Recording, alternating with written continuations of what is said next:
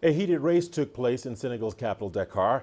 For 2 kilometers, waders tested their balancing skills. Over 100 participants battled it out for a first-place finish. The event was organized by the Association of Hotel and Restaurant Professionals in partnership with Senegal's Tourism Promotion Agency.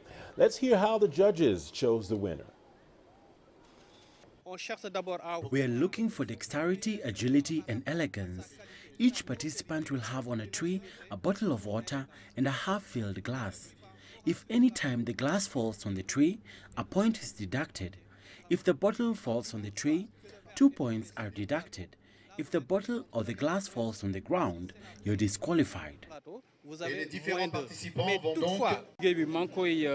This is the first time participating in a competition like this. It gives me the chance to get to know my colleagues better.